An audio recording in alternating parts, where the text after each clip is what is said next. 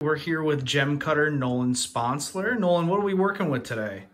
Today, I've got this Umbalite Garnet. So this stone is from Umba Valley, Tanzania. What's unique about it is that it's color changing. So depending on what light frequency you have it under, it'll appear more pink or red. So under lighting like my lamps for my faceting machine, it'll appear more red, and then you take it outside into normal daylight and it'll appear more pink. To be doing my Lotus cut. This Lotus cut will have concave cuts along the girdle as well as a V-groove cut inside of the concave cut. So it'll have a 60-degree V cut in the girdle with a mandrel cut, which will give it the appearance of this lotus flower petal pattern along the outer edge of the stone.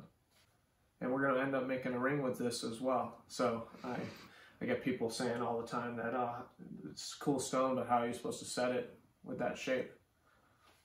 I'll show you.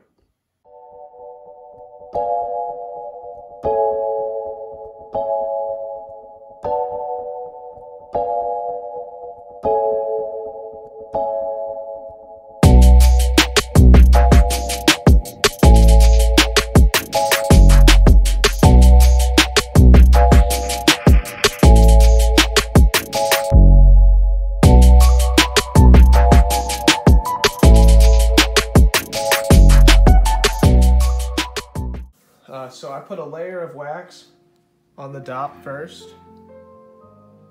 While the dop's hot and the wax is hot, I press that dop flat on this target dop, which then flattens the wax on the dop, and it leaves a layer of wax in between the dop and your stone, so that when you go to transfer the stone, you heat the dop and it just falls right off because the wax melts. So you don't even have to worry about heating the stone up. So now that I got the dop wax flattened out, I then use Loctite 404. Apply some glue. Press this back down. Make sure it's all aligned correctly. Quick setting accelerator so that hardens the glue.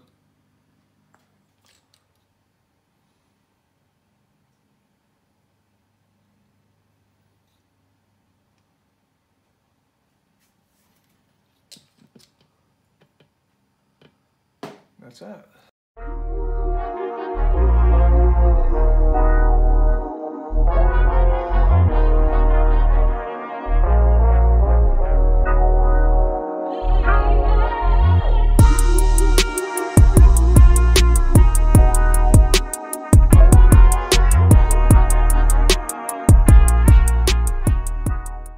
So here we have the stone roughed in. Nolan, what does that mean when it's rough?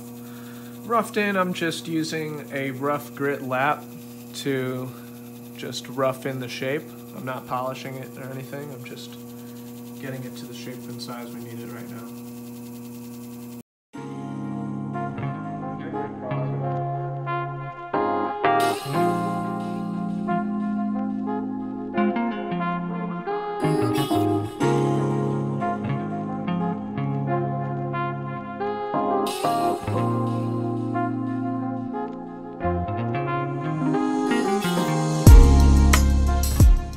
So change the lap from a 250 topper to a 1200 crystallite centered lap. This lap is one of my favorites. This is right before I go to the pre-polish. Helps me get all of my facets really sharp and level and crisp. Because it's a hard steel, thick steel centered lap, it leaves a really flat facet. Right now, I'm free rotating the stone. I also have the mass locked in place, so it's getting it perfectly even.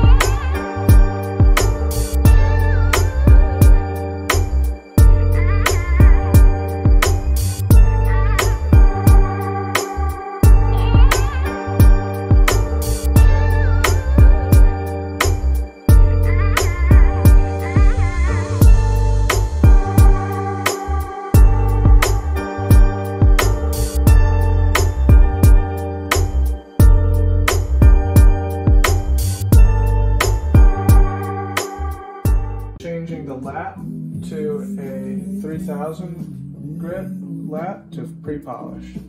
Seems to be a good grit to go to the next polishing stage. I'm also using a bat lap, which is, in my opinion, the best pre-polish and polishing laps you can use. They're 10 alloy made by Lotus. Super nice.